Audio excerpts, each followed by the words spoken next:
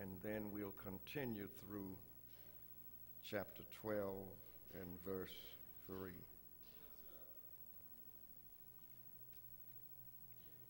Genesis chapter 11,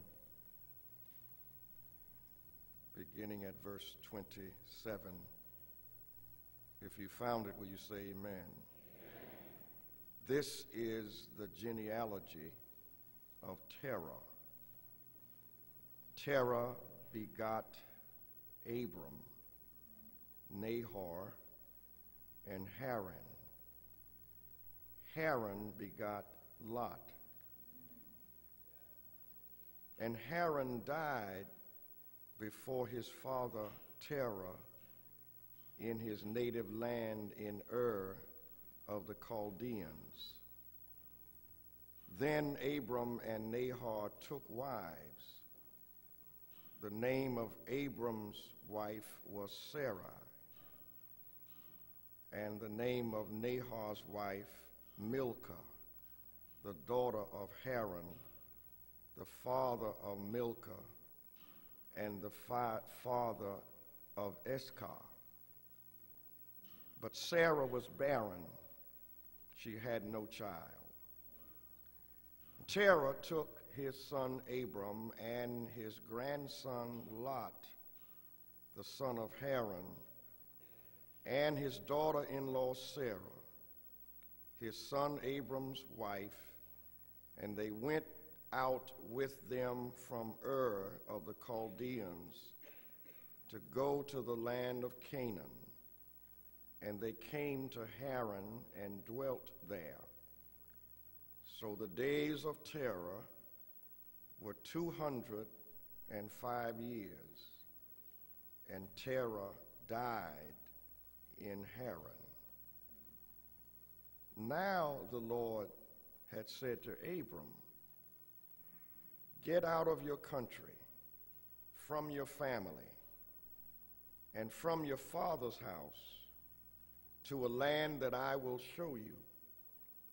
I will make you a great nation.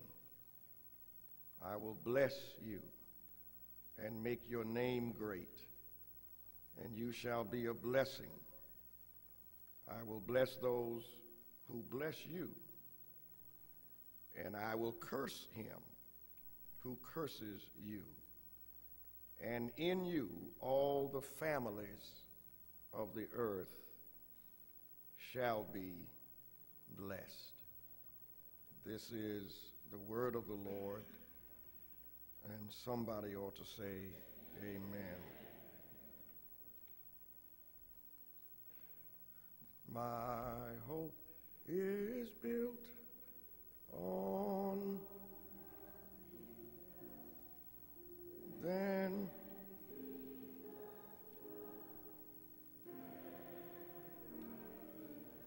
I dare not trust,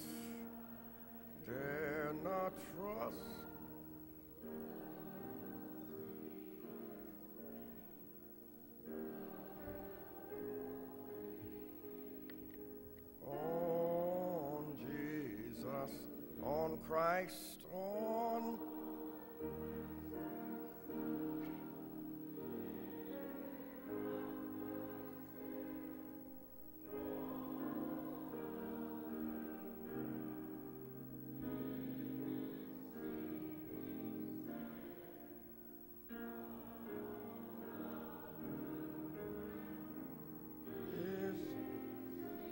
when he shall come with righteousness and with trumpet sound. He shall come with trumpet sound. Oh, in him be found, him be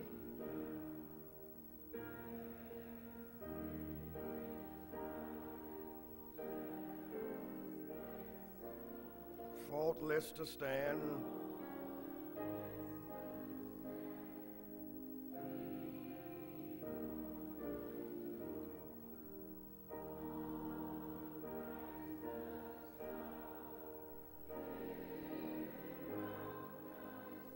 All other ground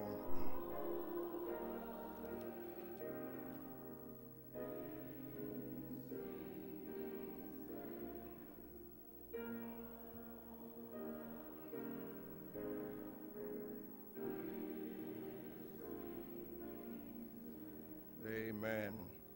Repeat after me. I will bless those who bless you, and I will curse him who curses you. And in you all the families of the earth shall be blessed. Amen. I want to begin today a series of sermons generally titled Reclaiming the Family. Reclaiming the Family. When you think about it, our earliest experiences in life took place within the context and boundaries of a family. Go back through the tunnel of your memory as far as you can. Go back. Before you were an adult, before you were a young adult, if you can remember that. Before you were a teenager, before you were an adolescent. Think about the very beginnings of your life. Before the job where you now work or used to work. Go back before the church where you first worshiped and met the Lord. Keep going back. Before the elementary school you first attended. There was a family into which you and I were born. Hopefully, it was a loving family, but maybe not. Perhaps mother and father raised you, but maybe not. Whatever the structure and whatever the circumstance, somewhere back there was a family. A family with members related either by blood or by marriage or both.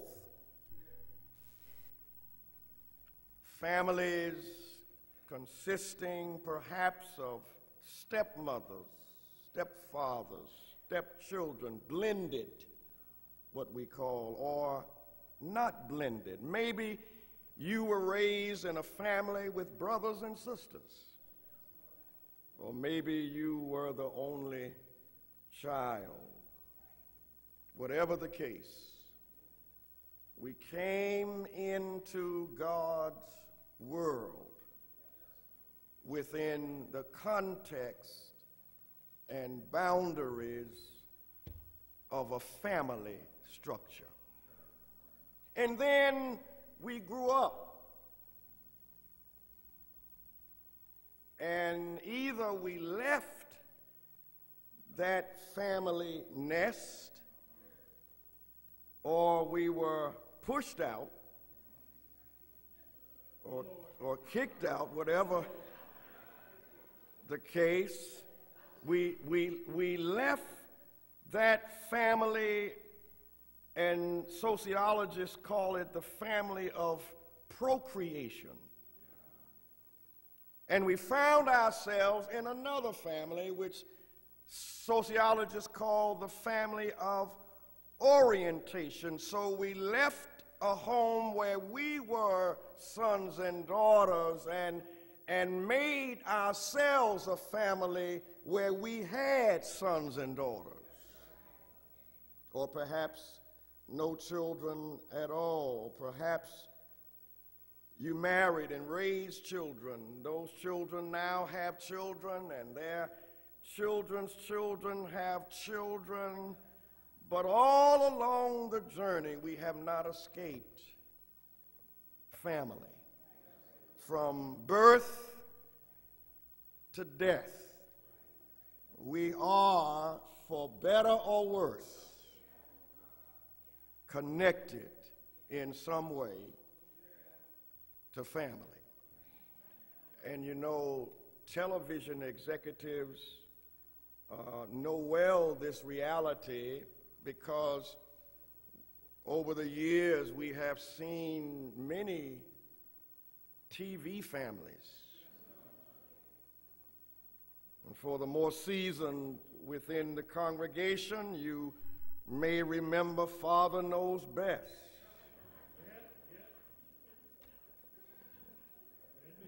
Leave It to Beaver, the Partridge Family, My Three Sons, and later All in the Family, and still later The Family of Good Times with J.J., also known for his familiar cry, Dynamite, and then Family Matters, and the Huxtables, Fresh Prince of Bel-Air, and on and on and on, because television executives know the power and popularity of the family. And some of those TV families were I guess, too perfect, squeaky clean, and others were dysfunctional and flawed and anything but perfect. But the presence of those families underline the importance of the family in our culture and in our growth and development as human beings. Now, I'm tempted, always now at this point in my life, to turn back the clock for a moment and remind many of us of what family was like in days gone by, knowing full well that though we can reminisce about the past, we can never return to the past. But I speak of families once upon a time consisting of a father and a mother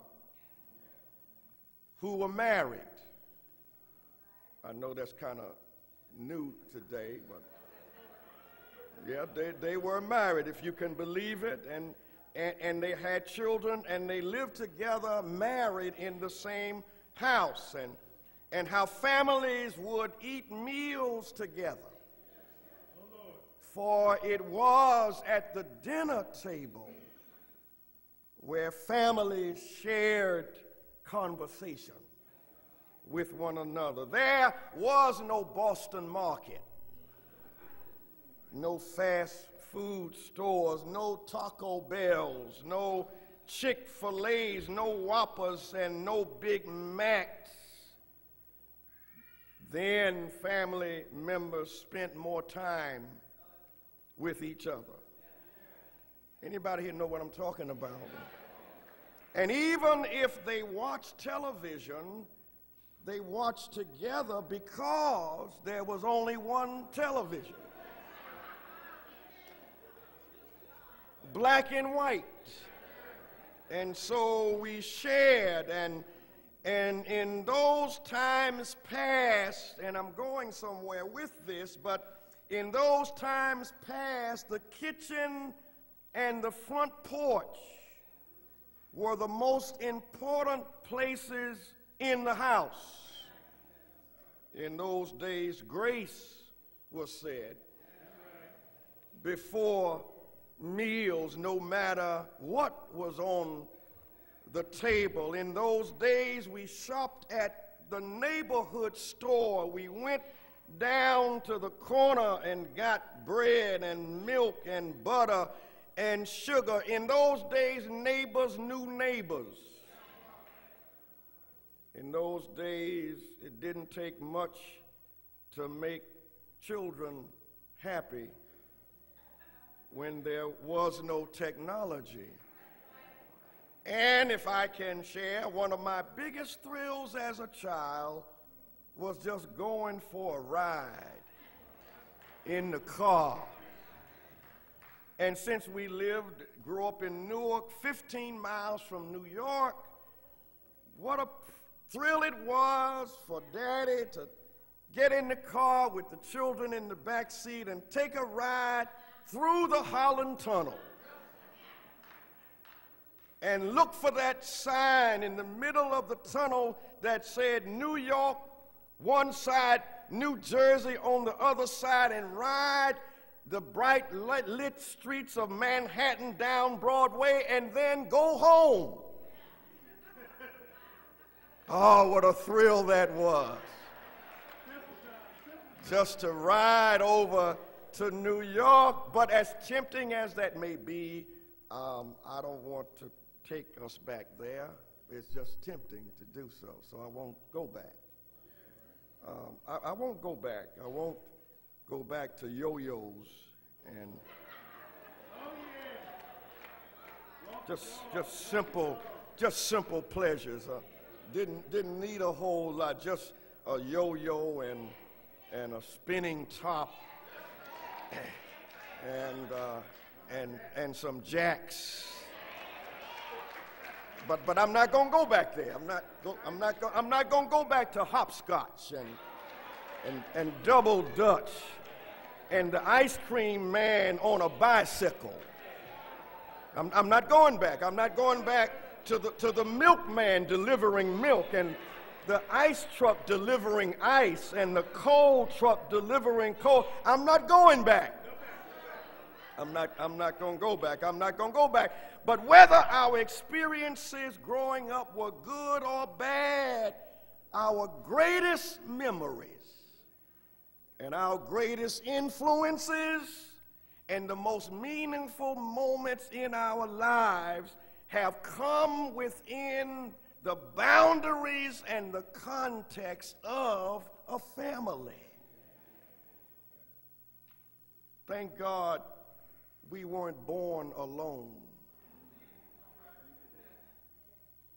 No mother, no father, no cousins, no brothers and no sisters, no aunts and no uncles.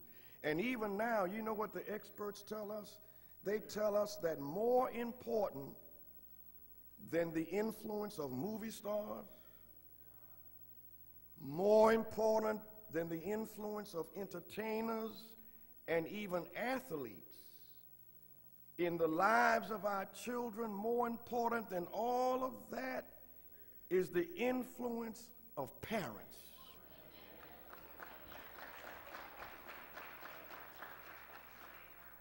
And it is not just the influence of what parents and other adults say to children, but what they do around them. Not just what children hear, but what children see. And so there was a time when there were certain things parents did not say and did not do around their children because they knew how easily children are influenced.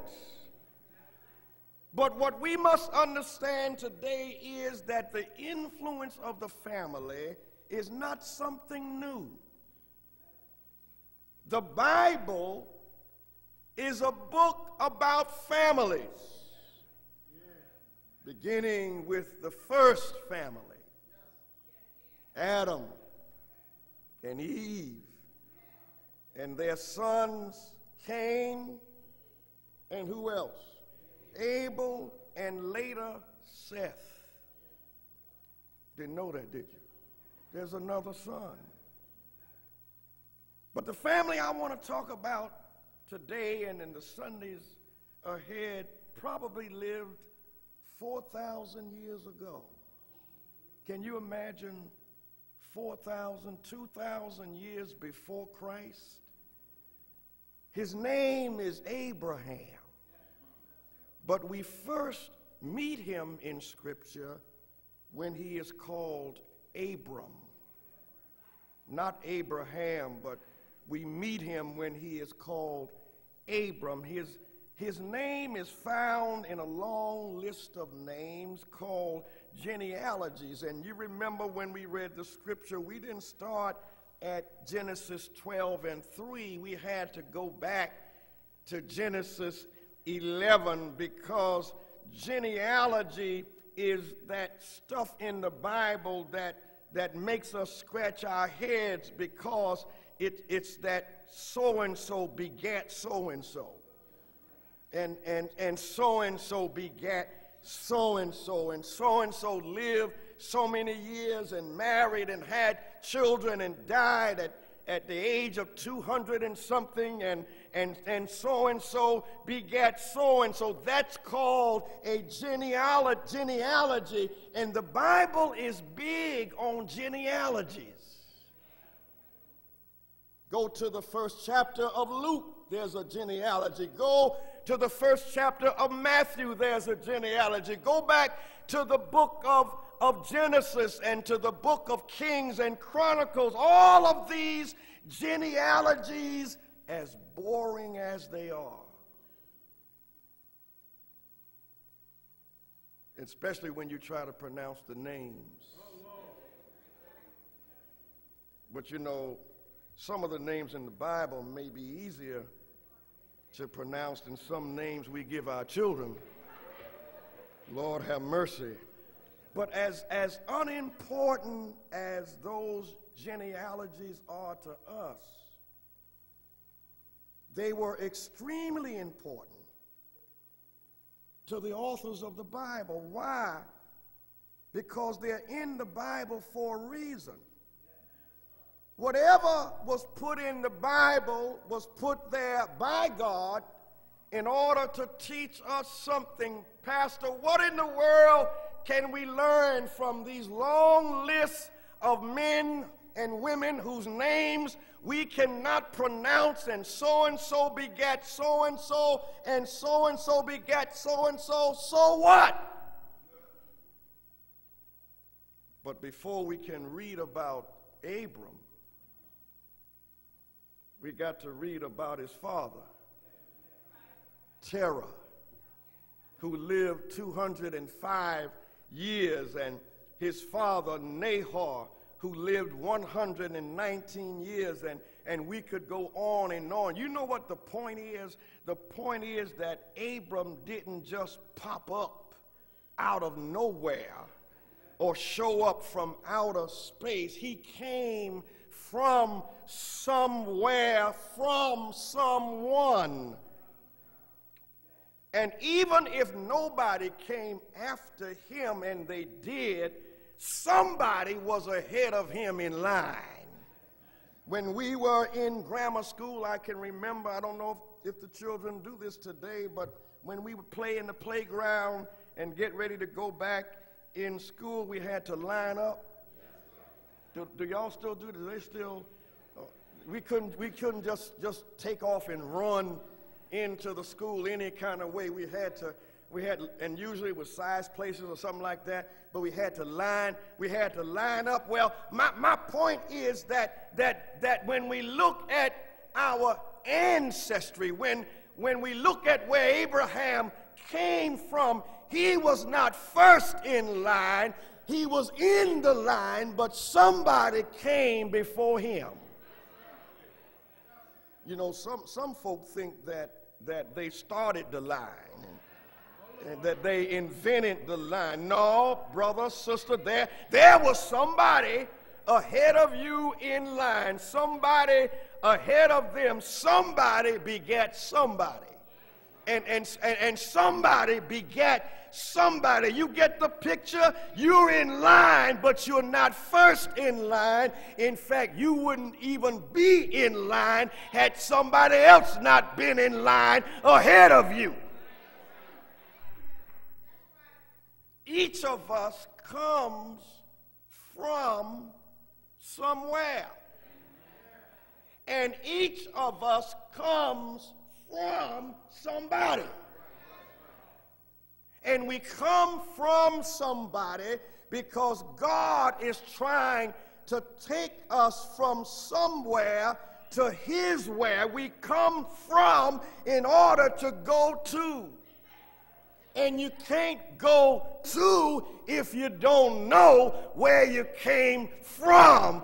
And so begat so-and-so, and so begat so-and-so, and had it not been for the begats. Don't get too puffed up because of your little education and your achievements. And God knows I love education and want us to get as much as we can. Doesn't matter how old you are, you can go back and get more, because you would have nothing and you wouldn't be anything without those who were ahead of us in line. Am I talking to somebody today? We would be nothing without somebody who was ahead of us in line. So don't get it twisted. Is that the new thing now? Yeah. Don't get it twisted. Somewhere in your line may be someone who could not read, could not write, could not spell. Somebody in your line who had to work hard. Some slaves in your line, but they kept the line going until you got here. How dare you blow it? How dare you embarrass your line? Even if you're not proud of some who are in your line, then you ought to live so that those who follow you in line can be proud of you. Come on, talk to me, somebody. Abram owes something to Terah. Terah owes something to Nahor, and keep going back up the line. Even Noah is in Abram's line. And the writer of Genesis and other biblical writers want us to understand that for better or for worse, we're connected to a family line. You may not like your family, but you can't deny your family. And the Bible opens, the first couple of chapters in Genesis opens with the context of the family. Adam and Eve, as I said earlier, Cain, Abel, Seth, that's a family. On every page is family. Nahor begat Terah.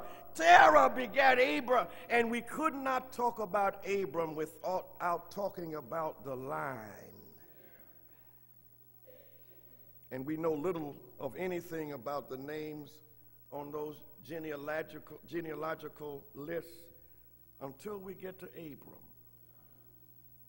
Chapter 12, brothers and sisters, is the beginning of something exciting. It's the beginning of something God is getting ready to do, but he couldn't do it without Abram's daddy and his granddaddy and his mama and his grandmama. And it is not just about fathers, but mothers also, because there could be no fathers without mothers. And so even though we may read of Abram's birth at the end of chapter 11, but we read of Abraham's call in chapter 12. That's when God gets ready to do something exciting in Abram's life. You know, brothers and sisters, if nothing else, life ought to be exciting. You don't need money for your life to be exciting, even though you think you do. You can have money and live a boring life. But if nothing else, life ought to be exciting, and you ought to be an exciting person to be around. If you have no money, you can lead an exciting life. Life ought not be boring. No, sir. No, sir. Relationships may be bad, but shouldn't be boring. I just said something. Life is an adventure. Life is a journey. And that's what God is getting ready to say to Abram. Abram, I want you to go with me somewhere, and I'm not going to tell you where we're going. And you can't use your GPS. Wow. I see where you're going, Doc. I want you to go somewhere with me, and I'm not going to tell you where we're going. I got to say that a third time because I want you to go somewhere. God is talking to Abram. I want you to go somewhere. He never said it to anybody ahead of Abram, but when he gets to chapter 12 and Abram, I want you to go with me somewhere, and I'm not going to tell you where you're going. I want you to trust me. I want you to let me take you by your hand and lead you on an exciting journey, an adventure of faith. My brothers and my sisters, are you ready for the journey? Because life is a journey, and God is trying to take us somewhere. Will you go?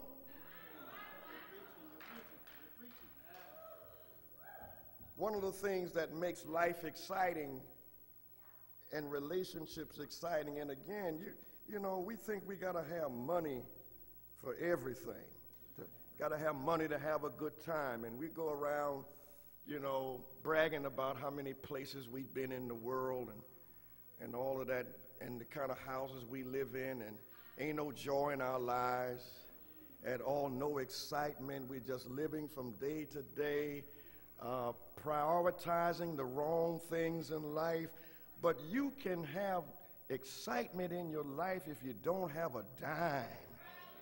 And one of the things that makes life exciting, you know, y'all even look exciting right now. I want you to know that. One of the things that makes life exciting and relationships exciting, because one of the problems is that we got to know everything about the journey. And we got these little gadgets. I left my cell phone upstairs, but we got these, you know, we go places, and it maps it out for us, tells us what time we gonna get there.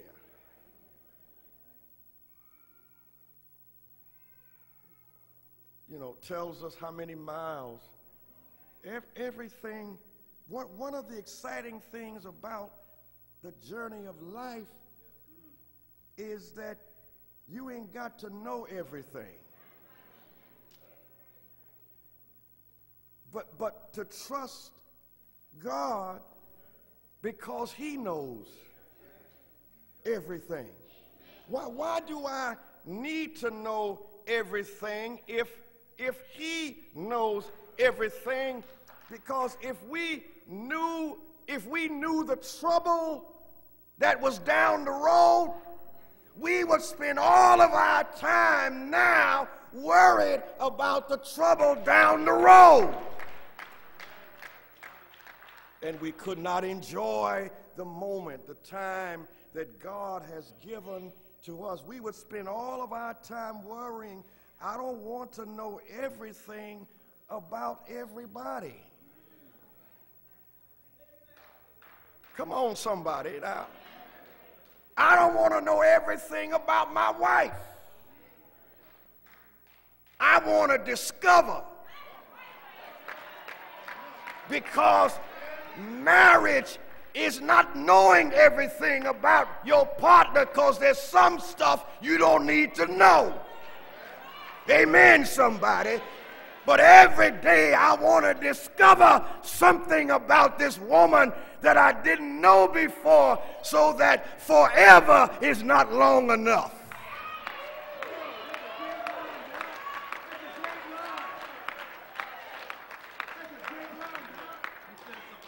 I want the excitement of discovery.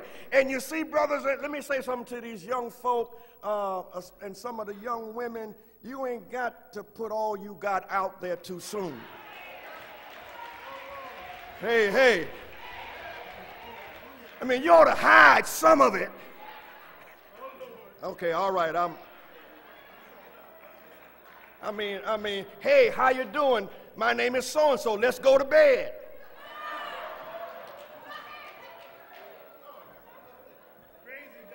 Did I shock you?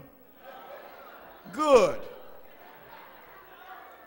There's some things that ought to remain hidden. There's some things you ought to want to discover about a person every day, discovering more. You don't need to know everything about somebody. If you do, where is the excitement?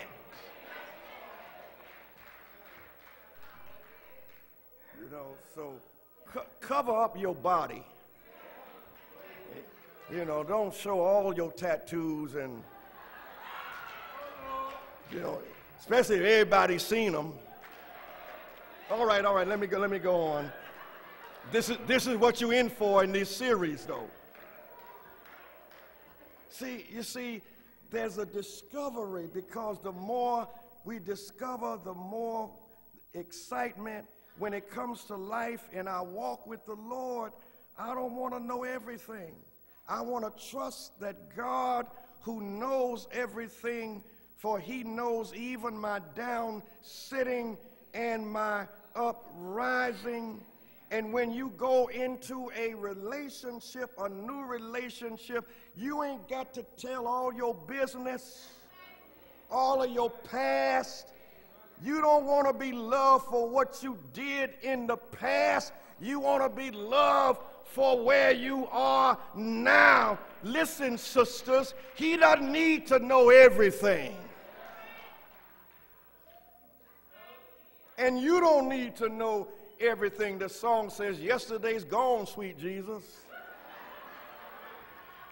Well, I got another song, yesterday's gone, thank you, Jesus. Leave those closet doors shut. You start opening closet doors and you don't know what's going to fall out. And remember, you got some closets too that you don't want anybody else opening. Somebody said he started shaking his family tree and all the nuts fell out.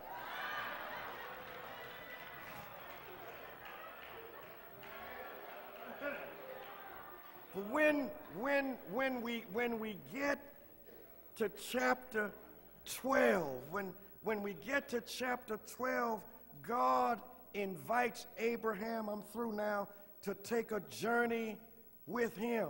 Abraham, come with me. Where we going? I'm not telling you where we going. Give me a hint. No hints. Just go with me to a place you don't know about. And I got to stop now, but God makes a promise to Abram. I will bless them that bless you, and I will curse him who curses you, and because of you all the families of the earth shall be blessed. It is important for us to know, as I close, who's on the journey with us. it's important for us to know. See, a whole lot of Christians live their life on the journey as if nobody's on the journey with them. And that's why they walk around sad and mad all the time and complaining about everything. You know, there's some people who will complain about everything. Nothing ever goes right. You can know them for 50 years. They've never said anything encouraging to you. They never said anything that can lift up your spirit. They never said anything that can help you and encourage you and make you feel good. Everything is negative. Everything is complaining. Everything is whining and sighing and everything is negative. But here you got to know who's on the journey with you. In fact, the one who invites us to make the journey is the one who is with us on the journey. Because sometimes somebody can invite you to go somewhere with them, and at the last minute they can't go. Amen, somebody. Come, let's go on a trip, but at the last minute they can't go. Let's go to the mall, but at the last minute something has come up and I can't go. But here, the one who invites us to go on the journey is with us on the journey every step of the way. If you go on the journey, you better make sure that the Lord is on the journey with you, because there are potholes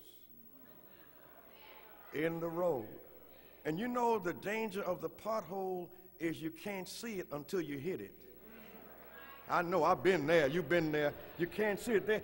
The reason we need him on the road, because there's some rough places on the road. There's some mountains and hills and valleys on the road, and sometimes the way will get dark and the way will get dreary.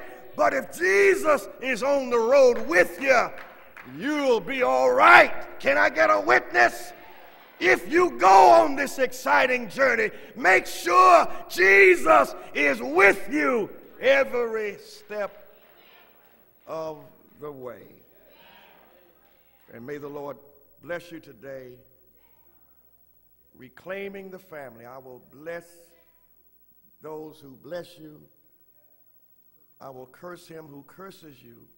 And because of you, all the families of the earth shall be blessed. Abram rather, put your name where Abram is. I want you to go with me on a journey that you don't know where you're going. But I promise you that I'll be with you every step of the way. And you know the problem, brothers and sisters, is too many of us want insurance but not assurance. You won't get an insurance policy, but you'll get assurance, blessed assurance, that I am with you every step of the way. The door of the church is open today.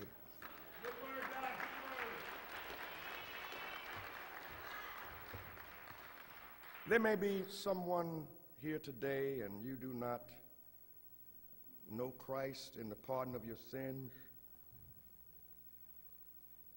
And the Bible says if you're like that, you're on the outside looking in. You need to make a commitment to him on this journey. The question is not whether you're on a journey. The question is who's with you. And you want the assurance that God through Christ is with you every step of the way.